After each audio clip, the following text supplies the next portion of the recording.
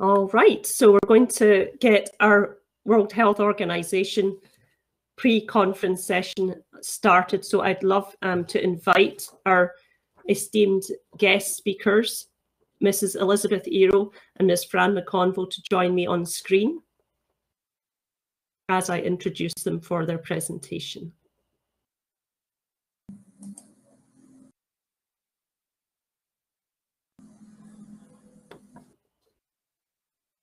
There we are. Welcome both. So I'm going to go ahead and introduce you both, and we're so looking forward to your talk, and thank you again for joining.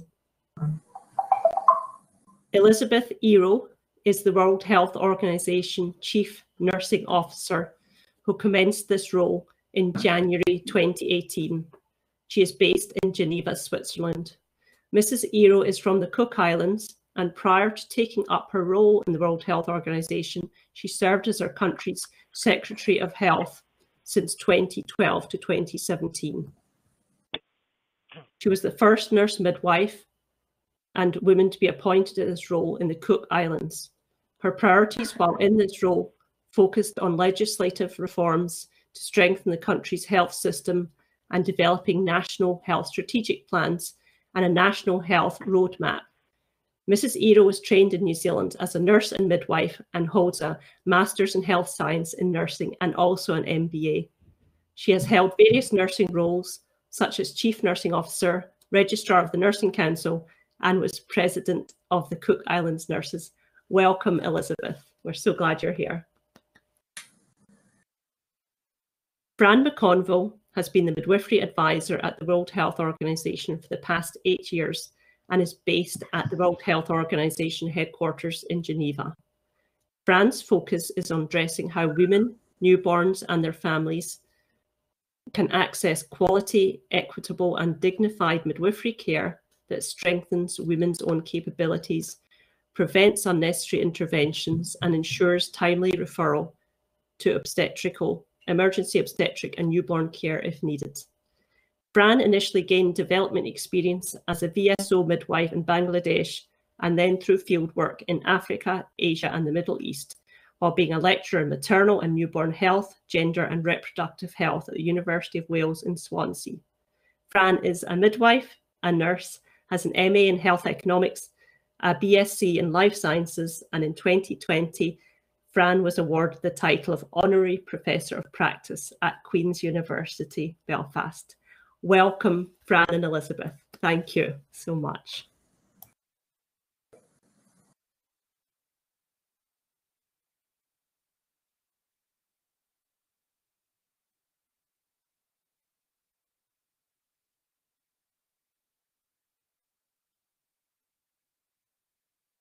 Thank you, Jane. Good morning, good afternoon, and good evening to all our friends, our colleagues, and midwives all over the world. It gives me great pleasure to welcome once again to this virtual session as we celebrate this International Day of the Midwife, a message for all midwives from the World Health Organization's Director General, Dr. Tedros.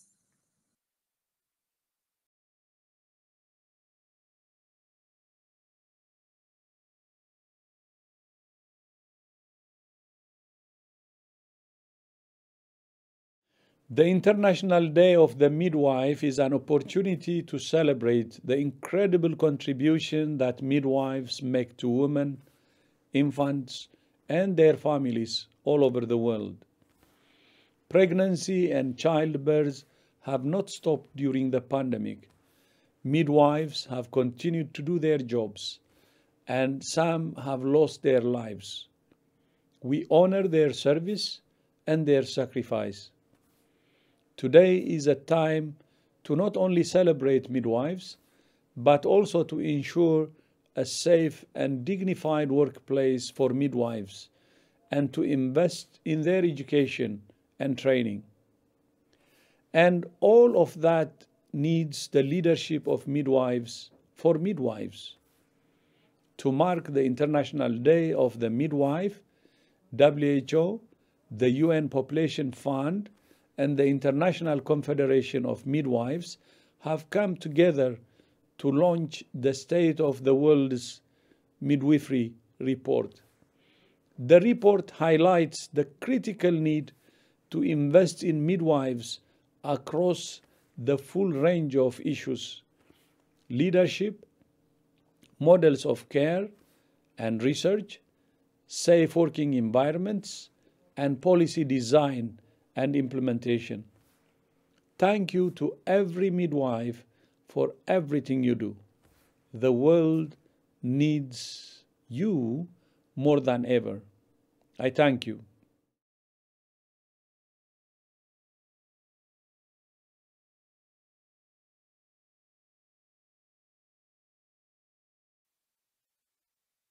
This year's celebration of the International Day of the Midwife is one I concur with Dr. Tedros.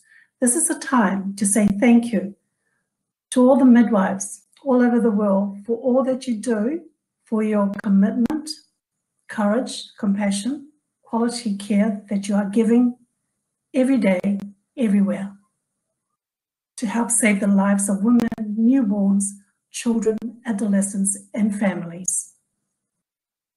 Despite the risk of working during the pandemic, midwives have continued to provide respectful care, even when essential health care services have been disrupted. This pandemic has added significant burden of risk and harm women and newborns are exposed to during childbirth due to the breaks in supply chains, women's inability to access care, and the shortage of skilled health professionals. We know that midwives are also affected by the pandemic. Many have been infected and many have died. Many are struggling with mental health issues and burnout. We must look after the midwives that we have, as well as focus on recruiting more to the profession. Many of you have been steadfast and resilient. Although significant progress has been made in reducing maternal and neonatal mortality, the Sustainable Development Goal 3 targets are still far from being achieved. Even before the pandemic, approximately 810 women and 7,000 newborns died daily, with the causes occurring mainly around the time of childbirth. So it is not surprising to share with you all that WHO has confirmed a theme for this year's World Patient Safety Day on September 17 is safe maternal and newborn care, with action points around Act Now for safe and respectful childbirth. I look forward to seeing many of you engaged in this campaign. Midwives are critical to drive progress towards the SDGs by effectively providing a wide range of essential and sexual, reproductive, maternal, newborn, adolescent healthcare services. Whether you represent associations, academia, or government bodies, or are a midwife working in hospitals or in communities or in a midwife-led clinics, we all have a role to play in providing evidence and direction to our ministers of health and social care in our countries and support national policy dialogues around investment in the midwifery workforce in order to achieve the triple dividend for health, economic growth, and gender equity. Bold investments are urgently needed in midwifery education, working environments, workforce planning, and midwifery leadership in health policy and service delivery. I want to thank you for your contribution to the State of the World's Midwifery Report 2021 to be launched on this International Day of the Midwife. I also want to thank you for your contribution to the Global Strategic Direction for Nursing and Midwifery 2021 to 2025, which your Ministers of Health are coordinating to adopt with a resolution at the World Health Assembly this month. This will be the first resolution focus on nursing and midwifery in 10 years.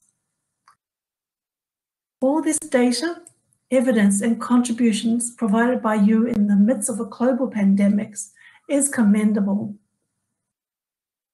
So I want to say, on this day, have a wonderful International Day of the Midwife and look after yourselves and each other. Thank you to all the midwives in the world for all that you do.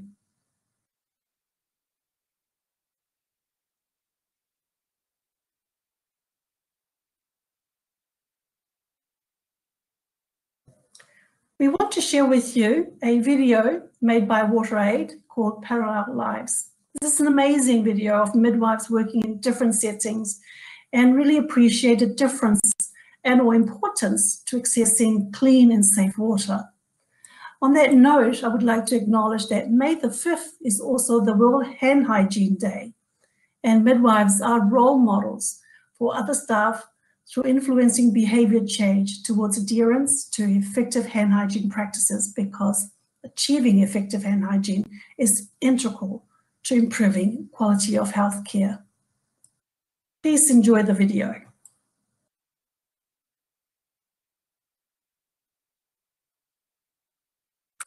So, hi everyone, it's Fran again now, and thanks so much to Elizabeth and for the DG for that introduction.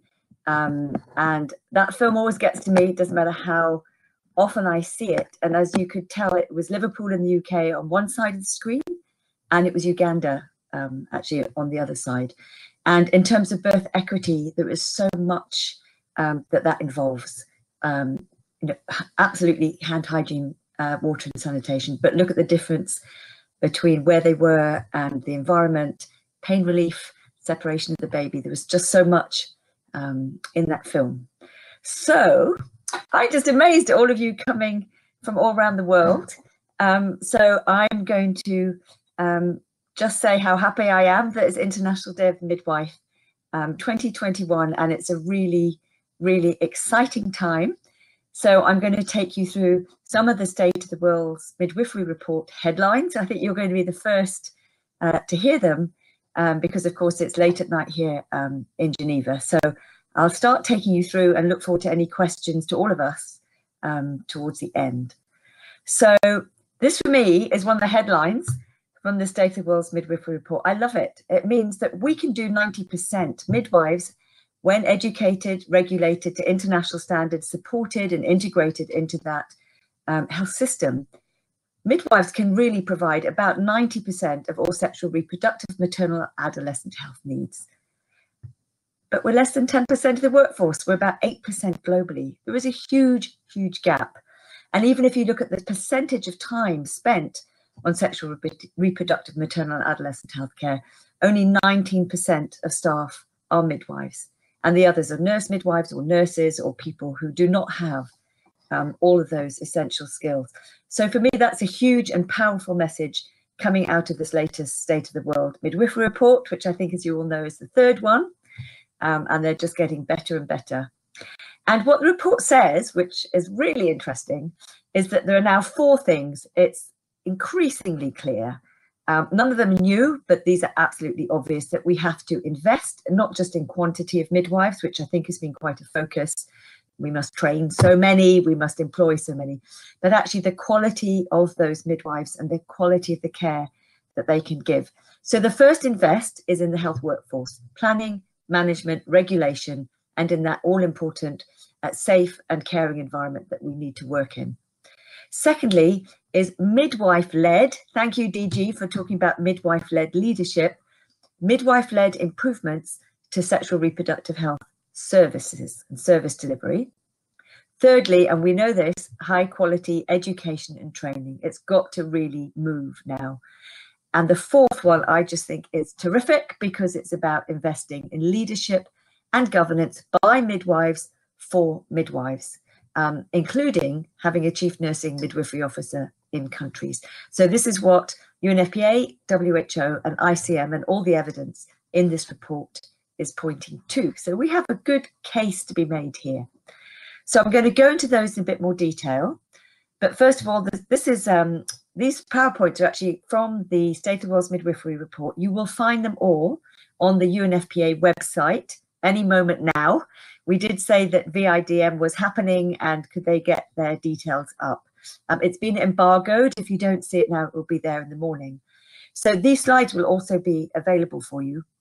So why invest? And these are the kind of arguments that we absolutely have to make to ministries of health and donors and foundations, which is for starters, it promotes the health and well-being of women, adolescents and newborns. We know that, but the evidence is just getting clearer and clearer. It puts more safer and more effective SRMNA-H care within the reach of more people. At the moment, very few women can really access a good quality of care. In fact, 1 in 5 women have no care at all in 2020. It's quite terrible. It's exceptional. And we could save an estimated 4.3 million lives a year by 2035. And I'm going to come on to that if there was universal coverage of international standard midwives. Of course, midwives and women contribute hugely to national and local economies. And of course, strong midwifery contributes to women's empowerment and to gender equality. So I'll talk through those issues, but those are the big 5. Now, many of you will have seen this paper that was published in the Lancet Global Health at the end of 2020. And I want to acknowledge that this is actually a presentation developed by Andrea Nove and shared at the launch of this paper. If you have not seen it, I really urge you to look at it. It is just tremendous. And what did we do is we found 31 midwife-delivered essential interventions. We used the Live Save tool. So this is estimates. This is not evidence. These are modeled estimates to estimate maternal deaths, newborn deaths and stillbirths if coverage of these interventions, these 31 midwife-delivered interventions, stayed the same to 2035 in 88 high mortality countries, mostly low income or low and middle income, but not only.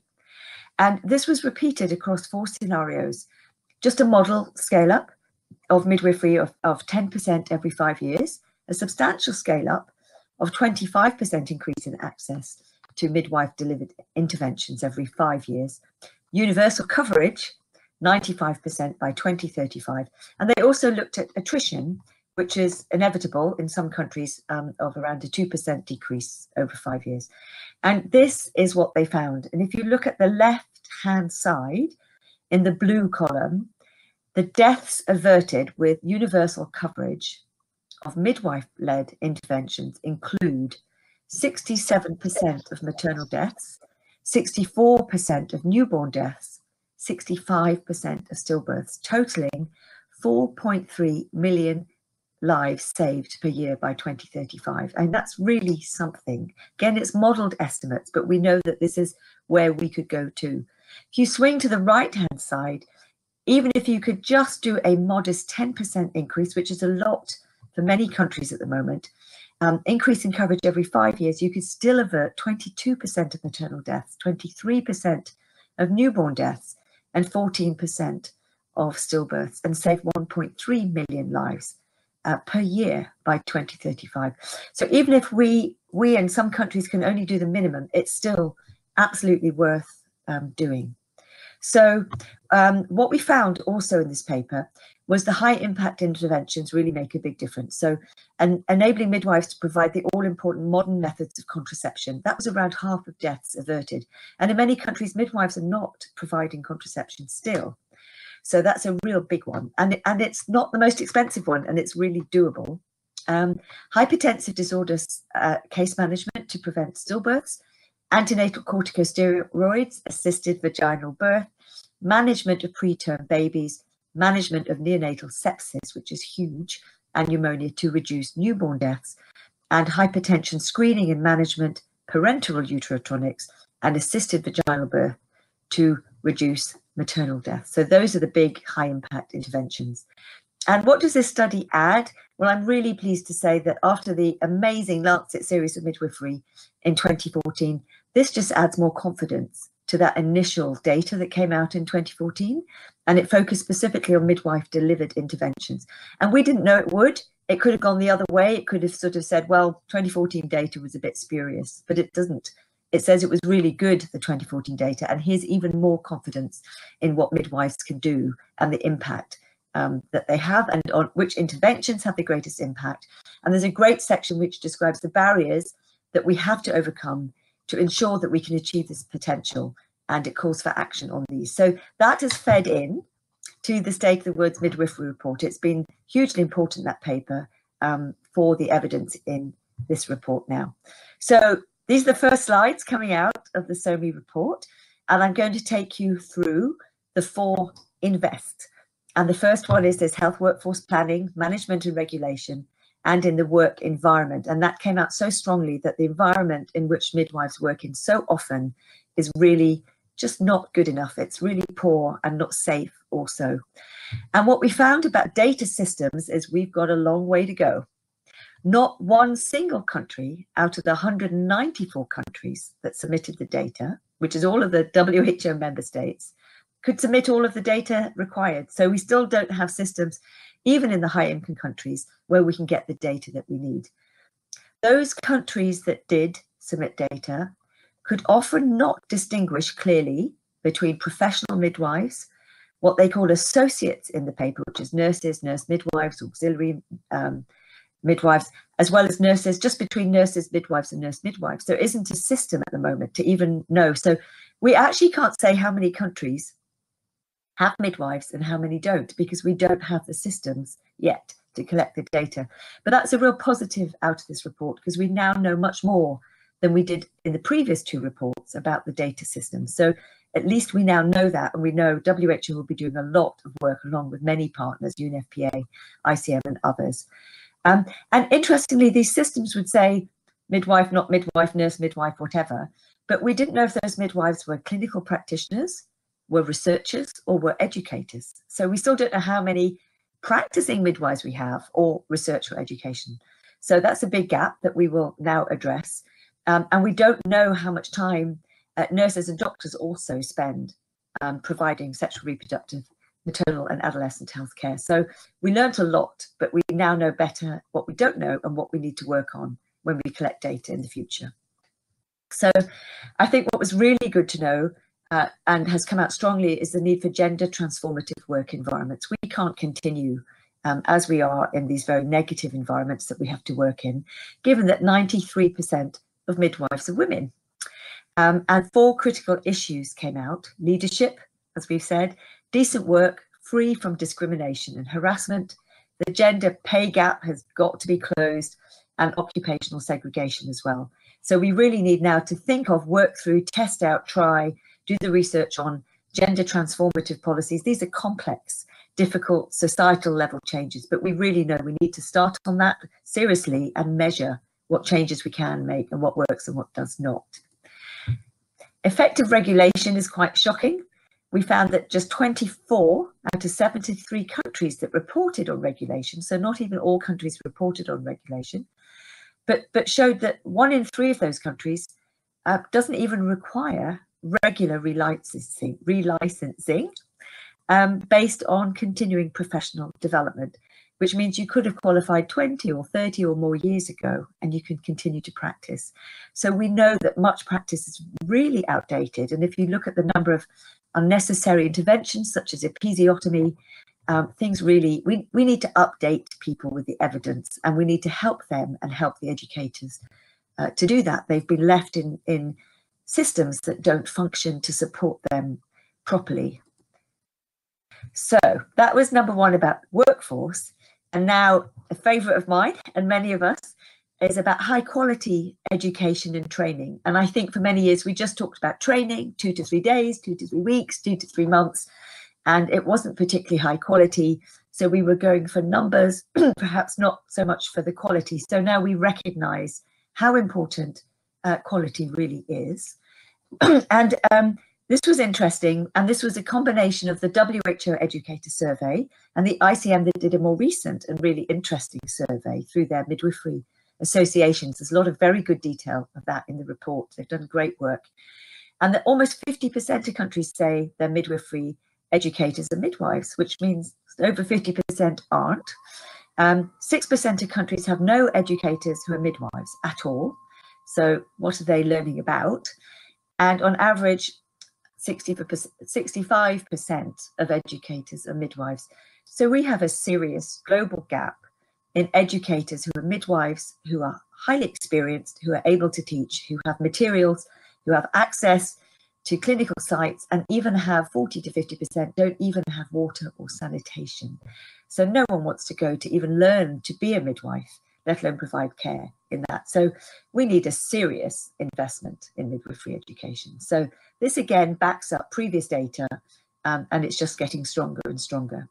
So many of you will know that WHO, with, I'm delighted to say, UNFPA and UNICEF and the International Confederation of Midwives launched this report at the World Health Assembly in 2019, which seems a long time ago, but it wasn't really. And the nice thing was, it wasn't us who launched it, actually it was member states who launched it, and they took it forward and they launched it, and they really want WHO and all of us to work together to support this. So I'm just going to highlight some of the factors in this. This, of course, is on the WHO website, and there's lots here. And still, why do we need to focus on midwifery education? And the latest data shows that approximately 810 women die every day. And without good education, we can't stop that happening, really.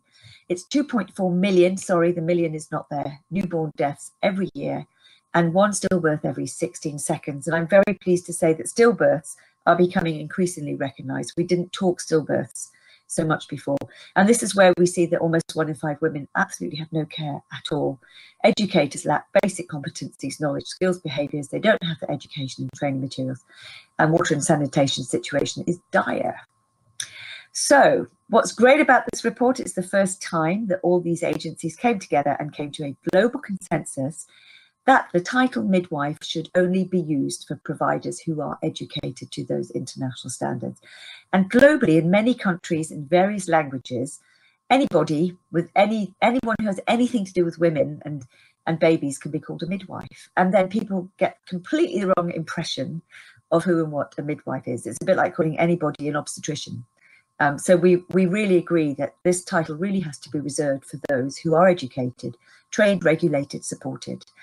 We agree to improve leadership, and I think you can see this in this report, and our coordination, and the report itself has strengthened our coordination.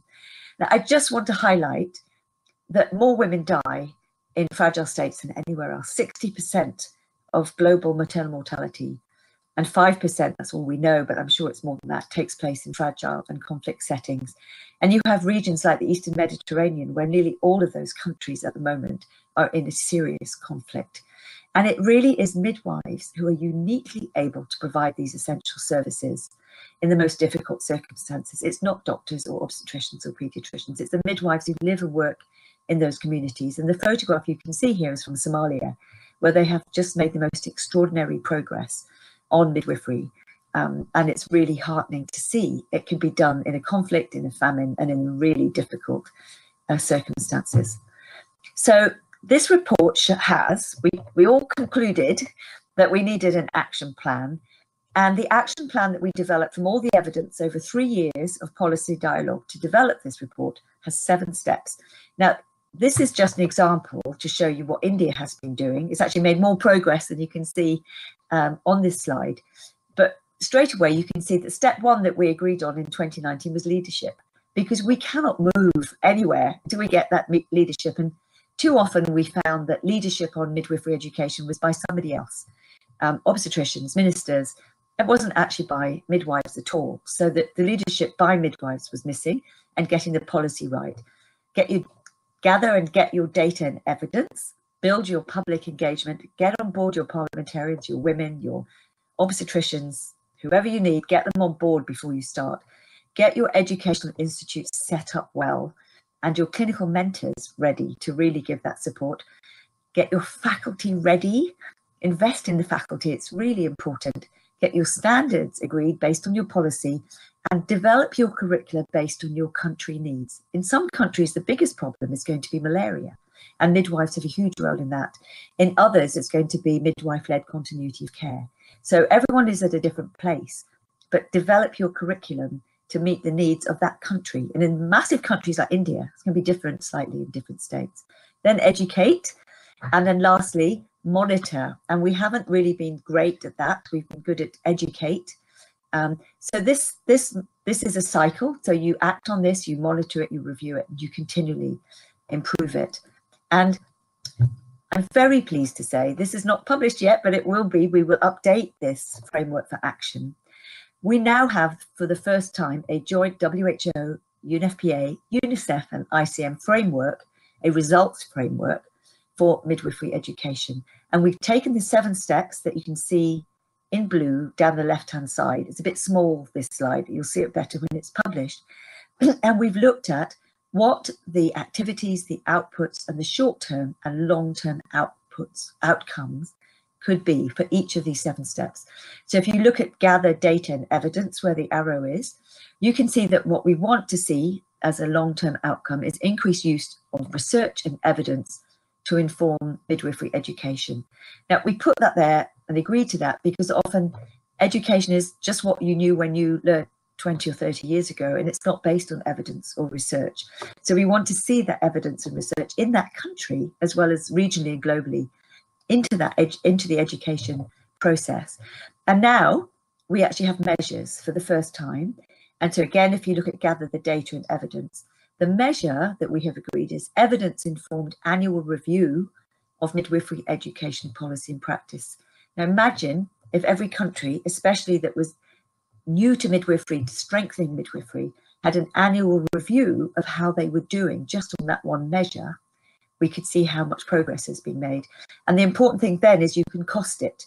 And then you can go to a donor, to the government for their own domestic resources. You can go to a bilateral donor, a UN donor, or a big foundation and say, look, if you want to save women and newborns' lives and prevent stillbirths, it's going to cost you this much. And these are the things we're going to do. And we can tell you what worked and what didn't. And every year through an annual review, we will improve this. And I can promise you that's what people need to hear, because we've had a lot of impassioned advocacy from midwifery, but economists who make big decisions in ministries need to know what they're going to get for the money that's spent. So I think this is good. We're going in a good direction, and we need to work on this over the next few years and really help countries, support them to make this work and see what difference it makes. So number 3, this is brilliant. Invest in midwife-led improvements to sexual, reproductive, maternal, newborn and adolescent service delivery. Now, this has been coming down the track, but it's here and it's loud and it's proud and it's right up front now that it is about midwife-led care. And we know we need this because for the first time, I think in history, certainly since we've been measuring it, the Lancet Global Health came out a year ago, 2 years ago now, and said that shockingly in facilities, neonatal deaths or about half of them are taking place in a facility. And similarly, at the bottom, half of maternal deaths are taking place in facilities. Now, if you think back 10, 20, 30 years ago, the big push was to make sure women delivered in facility to save their lives. And now we're finding that half of them are dying. And that's because the quality of care, as numbers in facilities have increased, education, support, regulation, financing of everything that's needed has not. And so we've got this terrible situation where you can see that on the left, here's a cesarean section. I really hope that was needed and it was not unnecessary. I like to think that that is, 1 in 10 women will need some intervention. So I like to think that that is really life-saving. And then on the right, you have this desperate situation, which is all too common, where there's absolutely nothing at all. So never in history before have we had these huge gaps. It's completely inequitable. So if we want birth equity for all, we have to change this picture. And the Lancet Maternal Health Series, you may remember in 2016, came out with this phrase, too much too soon and too little too late. And the Lancet Global Health Commission, it was 2018, poor quality of care is now a bigger barrier to reducing mortality than insufficient access to care. We've got a lot to do here. So the fact that the State of the World's Midwifery Report now says, move on this midwife-led continuity of care, it's important. The evidence, I'm delighted to say, is in the WHO antenatal, intrapartum and postnatal care guidelines. This is really important for me at WHO because now we have a recommendation on midwife-led continuity of care. It is about high-income countries and where midwifery systems are working well, but we know it works and we can use that. And there's going to be more research following up on this recommendation coming soon.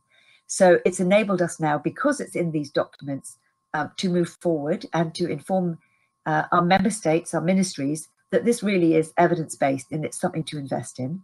And many of you will know, but I'll still go through it again, that this work led by Professor Jane Sandel at King's College continues. this is one of Jane's slides, and it just talks about the profound impact on the provision of care, experience and outcomes that midwife-led continuity of care has. And if you look at the arrow on the left, I find this just so amazing that women are still, evidence is still saying the same the more they do it. 24% less likely to experience a preterm birth with midwife-led continuity of care. And I just want to go, if this was a vaccine, everyone would be funding it. So let's work on that, and let's really get this model of care invested in. We did a lot of research. Where does it work? How does it work in different settings and different contexts?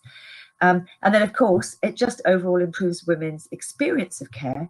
And if you think of those families who have experienced so many deaths of women in facilities, once that improves and the experience of care improves, we will get more women going to facilities to actually get much better quality of care through this model.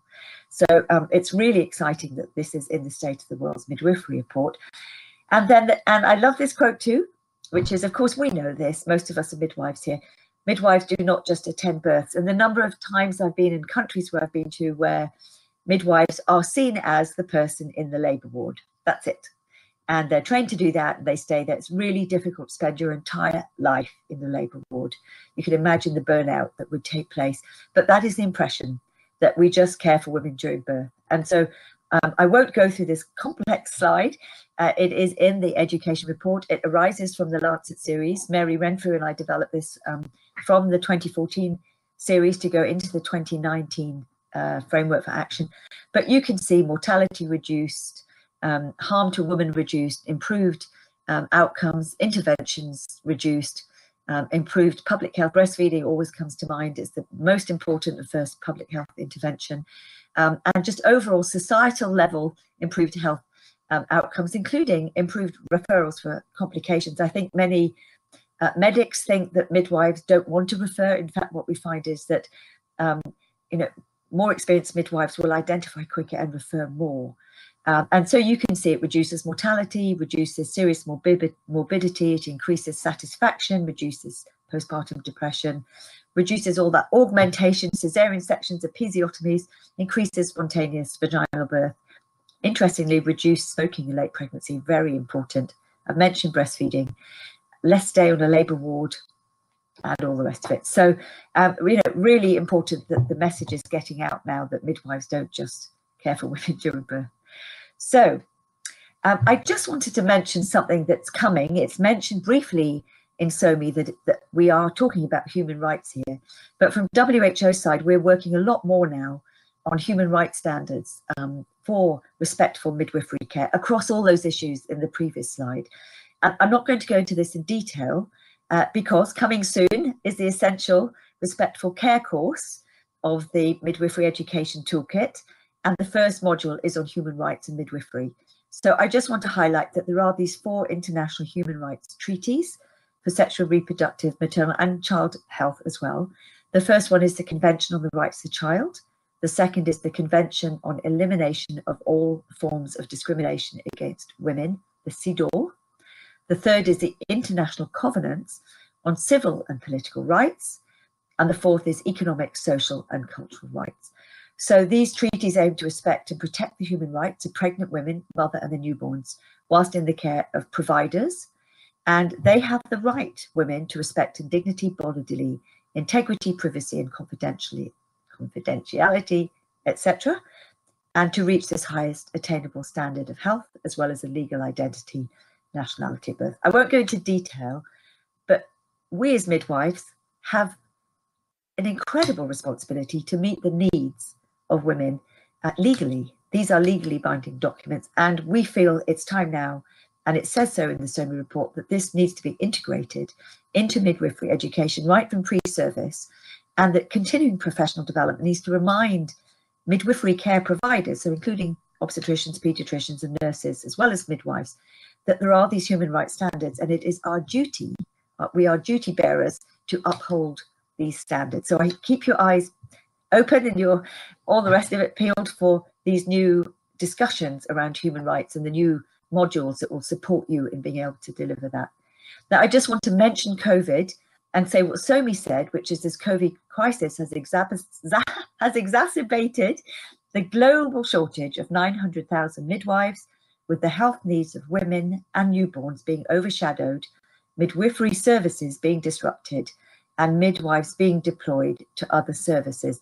Now, many of you in the countries that are sending messages in the chat will have experienced this firsthand in a way that I haven't. And it's all countries, high income, middle, low income. But now we're going to go and hear from a wonderful midwife who is just working beyond belief in Malawi, and that is Harriet Chanza. And before I introduce Harriet, I hope you've all seen this app. It's the WHO Academy COVID-19 app, where all the updates will be. So I'm not going to talk about that. But I want to move to Harriet. And we have a short film of her, and you can see she's done it under quite a lot of duress. She's extremely busy. Malawi has been hit extremely hard by COVID. They haven't had vaccines. There's been a lot of anxiety. Very senior people in Ministry of Health have died. And Harriet is dealing with the most enormous workload as National Professional Officer in WHO for Family Health and Population in the WHO office in Malawi. So this film is now going to be played of Harriet. Hello everyone, my name is Harriet Chanza. I'm a nurse midwife working in the WHO Country Office Malawi.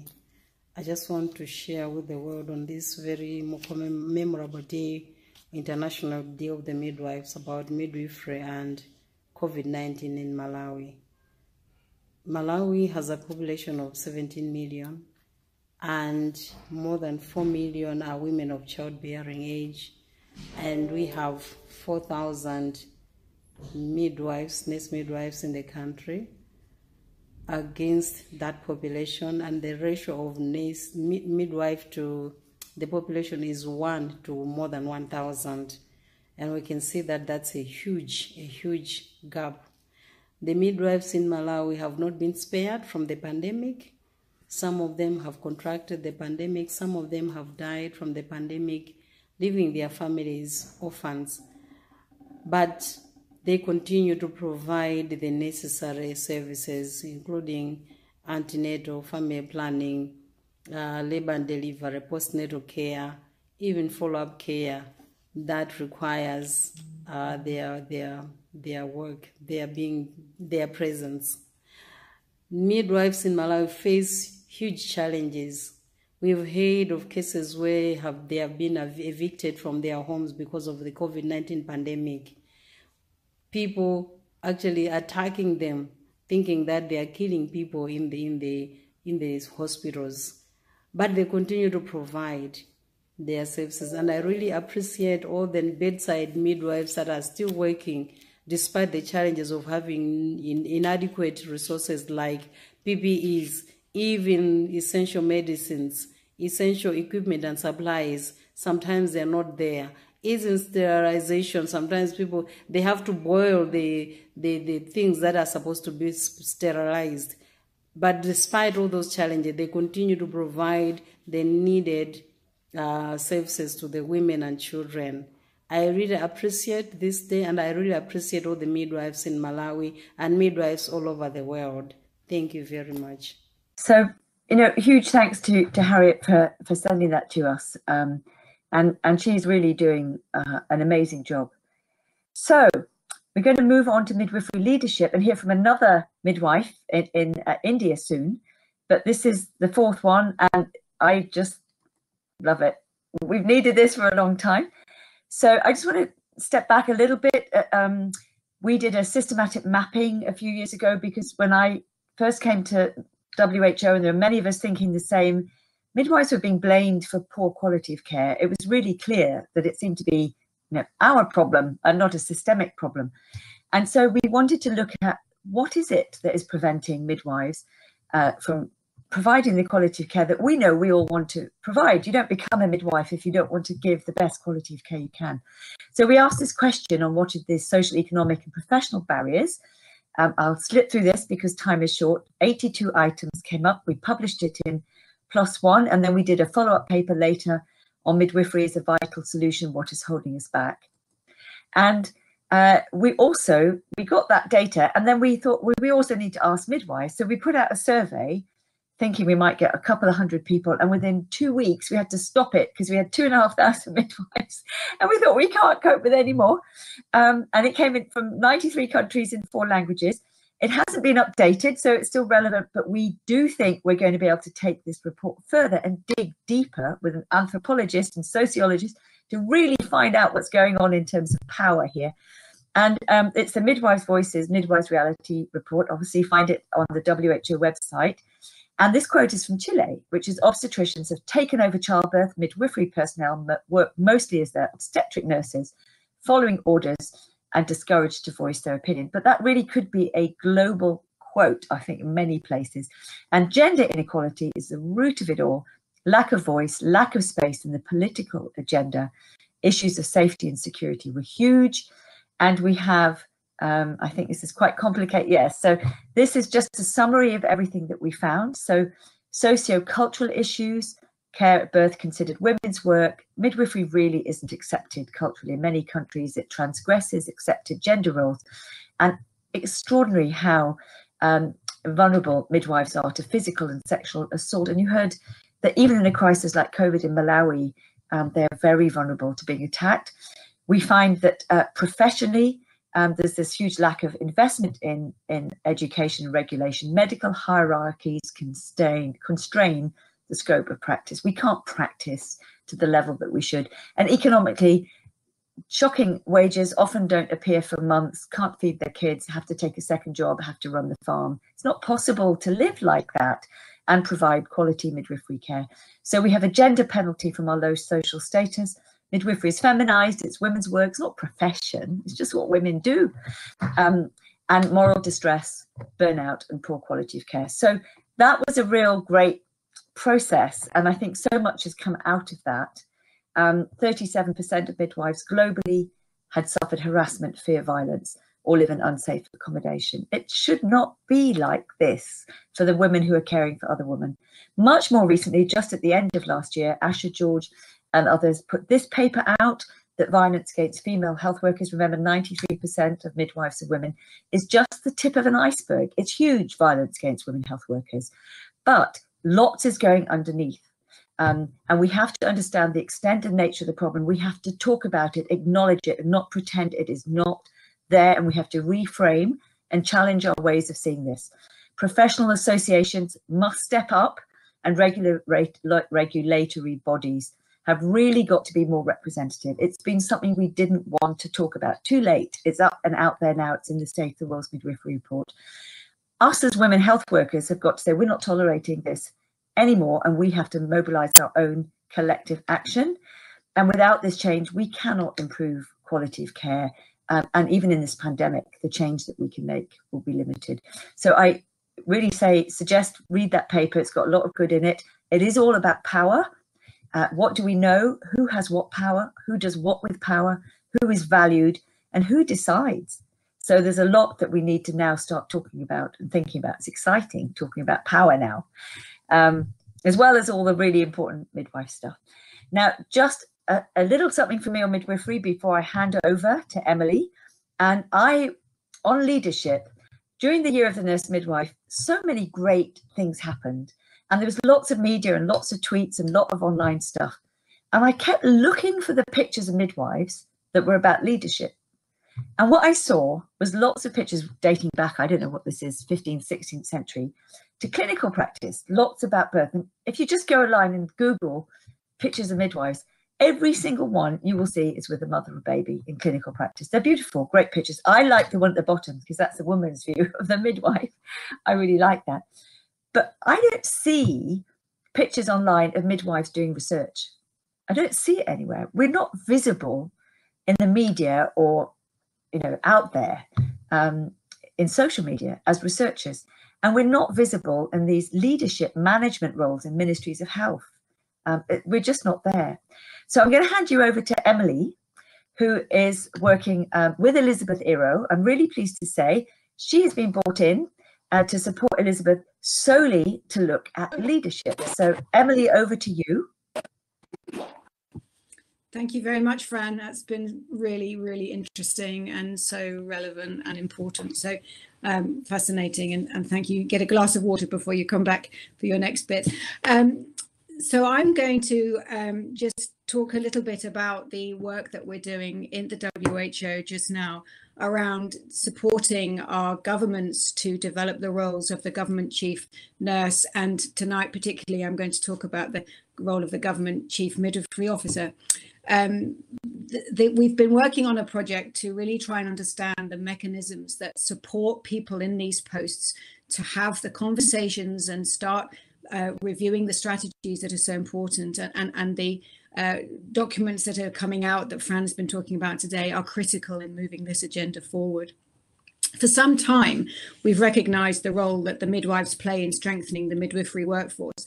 And back in 2001, Strengthening Nursing and Midwifery, presented at the World Health Assembly, called on governments to create government chief nurses and government chief midwifery officer positions.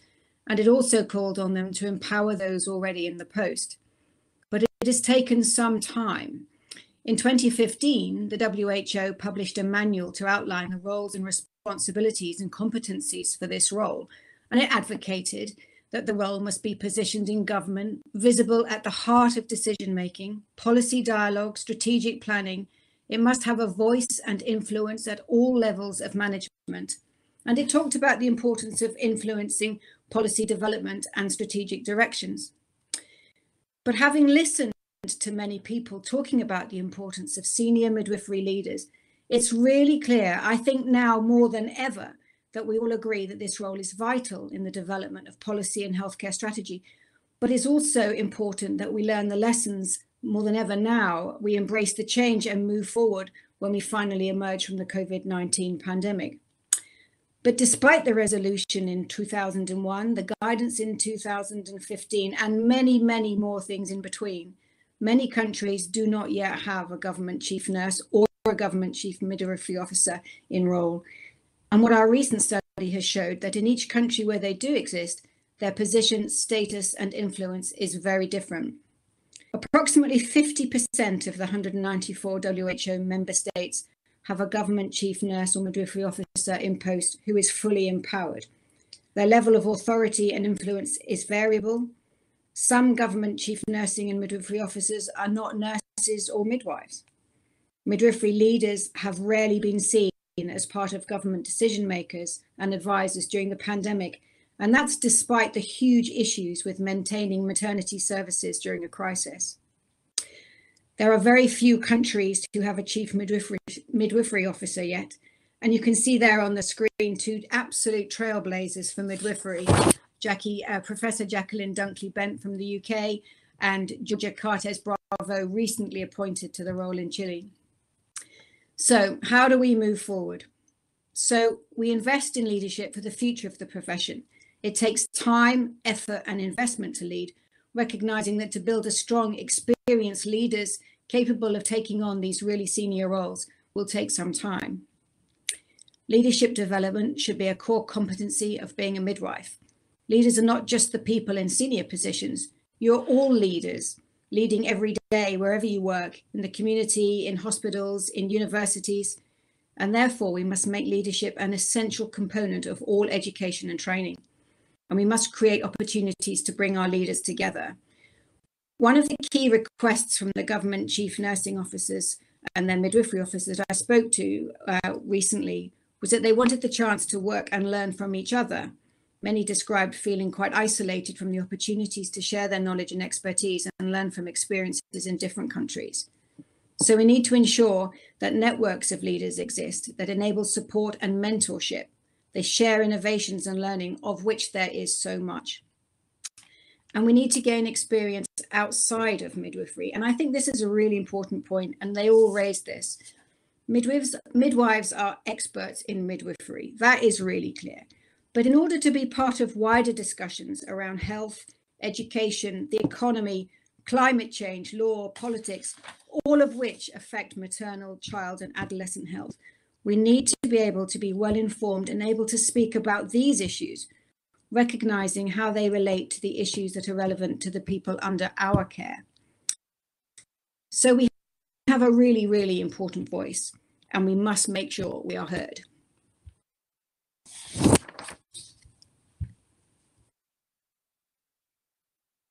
Thank you, Emily. Let's get my, there we go. Oopsie, trying to get my picture up again. Thank you, Emily, for that. And it's really wonderful to have somebody just pulling all this together. So as you can see, we take leadership very seriously around midwifery in WHO. And now as we come towards the end of this, we're going to hear from Pragati Sharma, a young nurse midwife in India, but who is helping the government of India through WHO.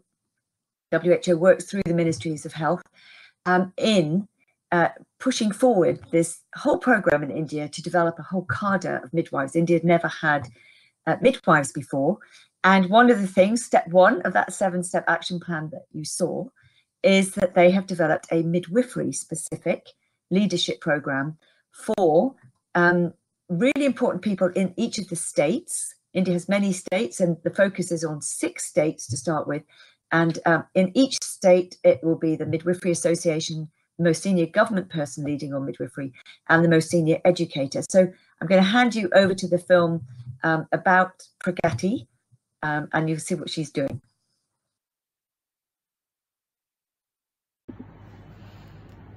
Hello, I'm Pragati from India, and I'm honored to join you on the International Day of the Midwife. I bring greetings from India, where midwifery is very high on Government of India's agenda. Following decades of advocacy for midwifery, in 2018, the Government of India launched the Midwifery Services Guideline with a vision to provide quality maternal health services through professional midwives trained to international standards. As the implementation started, grave need for midwifery leadership was felt. This initiative at its core needed to be led and sustained by midwives representing the government, associations, NGOs, education institutions, etc. WHO India, at the request of Ministry of Health and Family Welfare, designed and launched the Midwifery Leadership Program in April under the guidance of Government Chief Nursing and Midwifery Officer. At its heart, the India Leadership Program aims to help reduce maternal and newborn mortality and morbidity and improve the quality of care by supporting state-level midwifery and nursing leaders to implement the Government of India's midwifery initiative in the context of related local, national and global goals. The main objective of the program is to build the individual and collective leadership capacity of senior nurse midwives who have responsibility for midwifery, maternal and child health services, education, practice and regulation. The program as of now is implemented as a pilot, which after evaluation will hopefully be implemented pan-India. Afterwards, we hope to create a wider leadership network of program graduates across all participating states and wider that will participate in state level and wider fora, including the National Midwifery Task Force. The leadership network will provide support, mutual learning, and will serve as a powerhouse for midwifery development. With this pilot program, For this pilot program, we have 21 participants from 6 states and central government. We have 3 participants from each state and 3 participants from central government institutions who are called state trios. Each state trio comprises usually 1 person from the state government, 1 from the University or State Nursing Council, and 1 from the Society of Midwives India to ensure adequate representation from different areas which have the presence of midwives. In our first cohort, we have participants who are hospital superintendents and still actively working for COVID, principals in nursing colleges, midwifery association presidents, directors of state nursing councils, and practicing midwives. We have had a great start with the leadership program, and with our experience till date, we see the participants are motivated despite the COVID situation in the country. We had few participants who had to drop out temporarily, but now we have a full cohort who are actively participating and catching up. We hope with this leadership program, which is one of a kind, we can support the implementation of Government of India Midwifery Initiative through capable and empowered midwifery leaders. Thank you and happy International Day of the Midwife.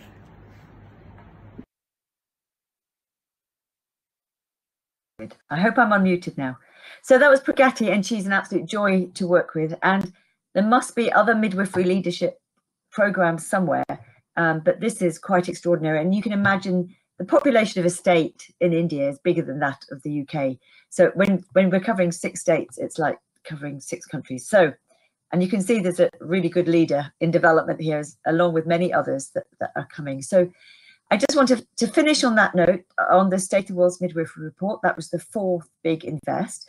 And all the data you'll see on the unfpa.org/SOMI website, which if it's not up and running by now, it will be extremely soon. And I just wanted to come to the end by saying the contribution of midwives to global commitments, I don't think has ever been as recognised as it is now. And I think we're just beginning to be recognised. The DG said last year, nurses and midwives are critical to achieving this important goal of universal health coverage. You heard what he said today, including about leadership. We have the 2019 Astana Declaration on Primary Health Care, and focusing much more about the link that midwives have between high-level facilities and communities. There's a global action plan on healthy lives and well-being, the political declaration on universal health coverage. And this year is the year of the health and care worker, 2021, for WHO and the member states, although many countries, including Malawi, have kept on Year of the Nurse Midwife. As we know, International Confederation of Midwives has done too. So it's really good news what has happened. And what to look forward to already so much this year. We have the launch today of State of the World's Midwifery report. We have the ICM Triennial Congress. There is a huge amount going on there. They've just turned my lights off because I've not been waving my hands around, which means I have to stop. Lots of things going on from WHO, new maternal health strategy. I feel like it's Halloween now. I'm going to have to stop. Lots on leadership, a lot of research coming down the track on networks of care, models of care, a lot of collaboration, partnership, and I'm sure we're going to have deeper analysis on power. And that's my thank you, and time to go and stand up and get the lights back on. Thank you so much. And I just hope you all enjoy International Day of the Midwife 2021. Thank you for listening and for all the work you do. I don't think you ever know how much you are valued by women, their families, and certainly by all of us at WHO. So thank you to all midwives everywhere on this International Day of the Midwife 2021. Thanks. And at this point, we'd love to invite our esteemed panel back up with our gratitude for questions and answers. And just thank you so much also in the chat box. That's one of the main things that we really enjoy here, midwives helping midwives with links and comments and help. So if the panelists would like to come back up with their cameras, and we'd love to take some questions from the audience. And thank you, it was so comprehensive, talking about leadership and education, respectful care. I think we really touched on so many things. So would anyone like to have a microphone, or would anyone like to ask some questions in the chat? So Seal Jevitt is asking, do the data on midwifery education provided by midwives as educators account for courses such as pharmacology that many programs have taught by pharmacologists or statisticians, courses that are taught by biostatisticians? I can take a stab at answering that. Can you hear me now that I've got my lights back on? You sound great. The answer is we don't know. The data that we put up said we don't even know the difference between the different people caring at the moment. We're learning what we do know, but we didn't have the chance in SOMI to go into that kind of detail. And I guess it will vary hugely from country to country as well.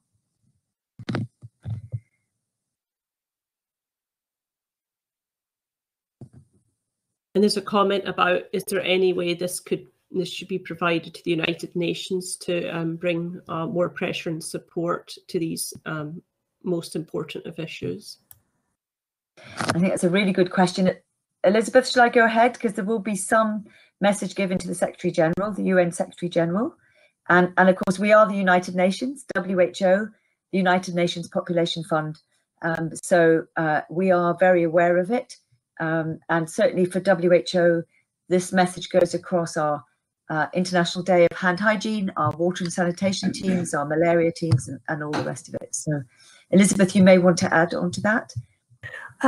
Just to say that the strategic direction for nursing and midwifery is going to be, is being coordinated by member states, by countries and their ministers of health, with the anticipation to having that endorsed at the World Health Assembly on which starts on the 24th of May. They also will be seeking to adopt a resolution on nursing and midwifery, which is, something that can be very useful as we push also from our midwifery perspectives in countries to actually have our ministers ensure that these documents that they have adopted at the global level is also filtering down to the country levels. So I think this is a very powerful and important time for midwifery and for nursing, as we align our energy, our commitments to making sure that the investment that we seek is actually made possible, because I think that's something that we really need. And I think the message that's coming through tonight around that, the investment need it's really critical. So it's time for us to take action. And we have a voice at the UN. That's wonderful. And there's a question in the chat. Will there be more investment in the development of midwives into wider leadership roles as discussed earlier, such as the law, business, management, etc.? Thank you. Shall I talk about that? I think it's really important. And I think when we're looking at how leadership training needs to be, beginning when midwives start to learn. I think there are some midwifery curriculums that include politics and debate, but I think it's about putting pressure on organisations who are teaching to be able to teach the subjects that midwives need to know about. I think it would be fantastic to see programs where you can do midwifery with law and midwifery with politics, because I think that will create the confidence in the to be able to step into those jobs. And it's that when you're faced with conversations around your own professional knowledge, you feel very confident. But when you're suddenly faced with conversations that are outside of the zones which you've been taught to talk about, I think you can feel very frightened, and that perhaps that stops people stepping into those roles. So that the more people get used to having conversations about what's going on in the world, read really widely, and encourage those really deep conversations about climate change and how that would affect midwifery from a very early part of the training, then I think we start putting pressure on curriculums to change, and that will mean we've got a workforce that has a much broader ability to speak up about those issues. And thank you for the Respectful Care module. I know we're all very excited about including that going forward in our programmes as an educator. So thank you for that as well. Bupe in the chat says they had an opportunity of auditing midwifery qualification in Zambia, and their manuscript is under publication. And so we're hoping, Bupe, that you can maybe talk next year about the information you found out about midwifery in Zambia. We look forward to hearing about that.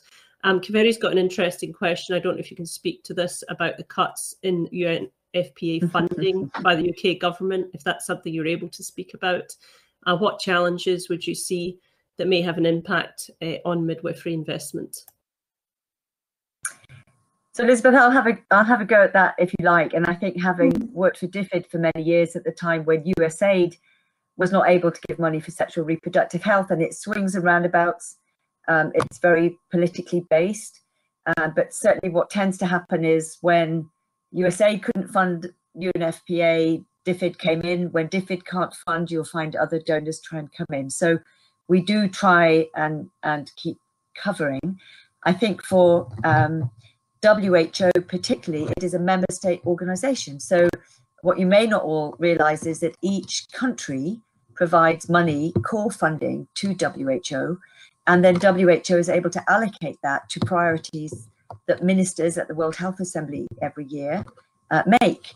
And so having this State of the World's Midwifery report and having a policy dialogue with ministers on the 18th of May, which will take place, ministers and others, will increase the knowledge and understanding of ministers and ministries and the economists who make those decisions to invest in midwifery. But the first step is having the evidence and those modelled estimates that we have now.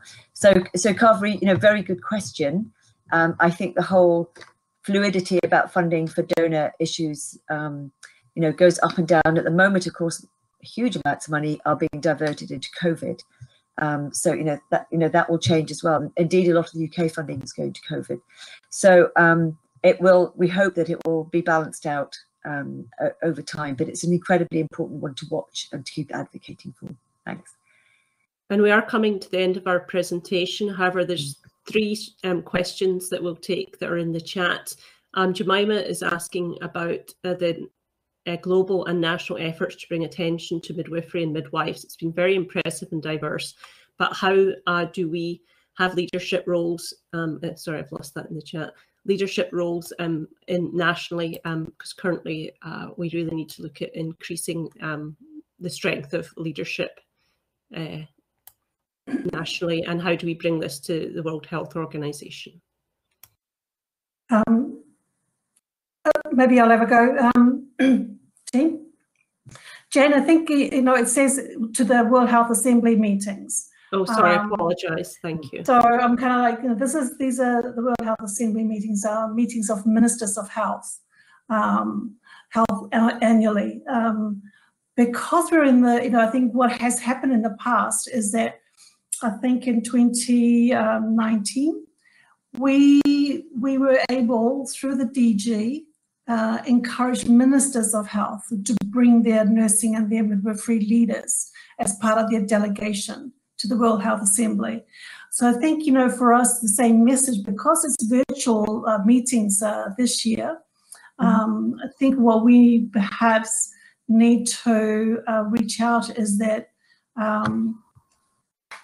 member states have included their chief midwives or midwifery leaders to participate in some of the dialogue that happens at these meetings at certain intervention points.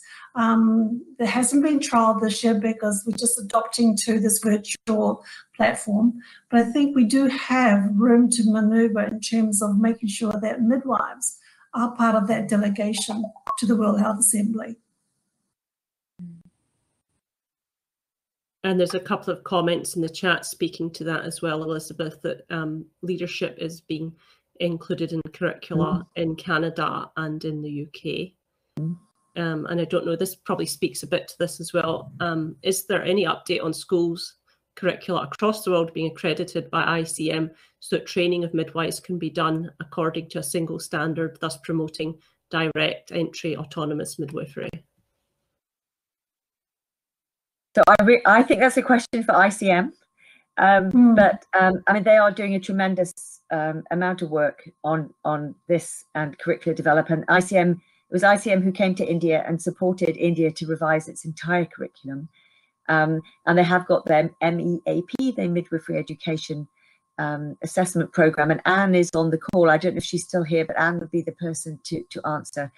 But it is a huge issue, and I think there is a question as to whether or not I think we need to set the standards for the curriculum, and ICM, as you know, have set the core competencies, but countries need to adapt them to their needs as well. We shouldn't be dictating, we should be supporting.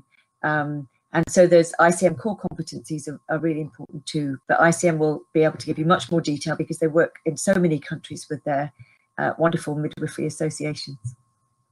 Can I just add, Jane, I'm just so pleased to be reminded by UK and Canada that those leadership is already in standards and in some of the curricula. And I think from our side at WHO, I need to look in those in more detail and share them with other countries so that they can use them and really make more of that. So that's really great to see. Great comments in the chat. Thank you, everybody. And just we'll take this one final question because I know you've been up there for a long time. Are there any current twinning type projects for educators of midwifery to support each other globally? I'll go for this one if that's right. There are between some countries. And I think you want to know Franca Cadet and her PhD was in twinning. But again, they start, they finish, it varies. And that's not something that I can answer about in detail. What I do know is that twinning has to be done extremely carefully. It will often benefit the high income country better than the low income country, because when you do something like that, you learn so much about what is going on in another country that it's quite difficult actually to make a significant change, particularly in the short time. But when they're well designed, they can be extremely helpful and provide a lot of confidence and support. And countries love it. They really like, it's very encouraging, very positive.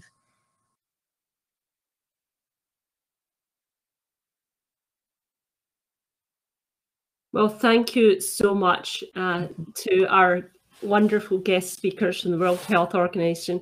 Let's thank again Elizabeth Eero, much respect Elizabeth, Fran McConville, and Emily McWhirter. Thank you so much, everyone, and the beautiful presentation, so comprehensive, covered so much ground. We do record all these, and they will be available on our YouTube channel, so you'll be able to access this incredible presentation, and really a great way to start our celebrations for International Day of the Midwife. So thank you again, everyone. Thank you, Jane, from all of us for Thank inviting us. Happy International Day of the Midwife. Happy International Day of the Midwife, everyone.